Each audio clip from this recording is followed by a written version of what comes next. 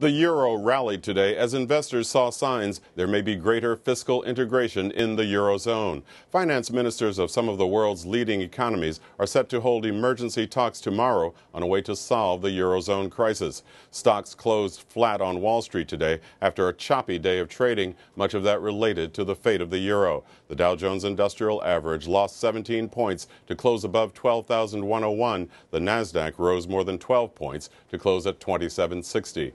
In Iraq today, a suicide car bomb in central Baghdad killed at least 23 people. It targeted the main Shiite religious affairs office, detonating right outside the building. Nearly 200 people were wounded in the explosion that shattered nearby windows and damaged cars. Security officials said the bombing appeared to be the work of al-Qaeda's Iraq wing.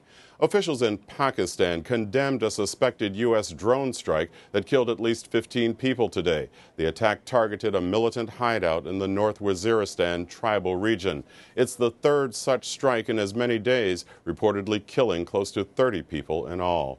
Rebels fighting the regime of Syrian President Bashar Assad banded together today in a new coalition. The group is known as the Syrian Rebels Front and aims to overcome division within the opposition. In a speech to Parliament yesterday, Assad defended his government's crackdown on the opposition and insisted the revolt was the work of foreigners. The road of reform and openness we are going down is irreversible, and Syria is moving towards the future despite all its wounds. It is the creator of all its children. Regardless of differing opinions, it is peaceful and democratic, and because it serves the interests of the citizens and is not against them.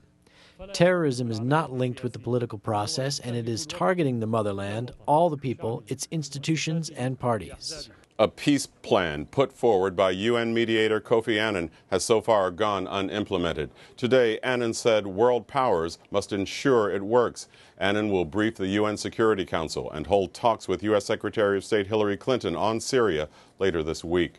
Rescue crews in Nigeria kept searching for victims of a commercial airliner crash yesterday in Lagos. All 153 people on board were killed, and 110 of the bodies have been recovered so far.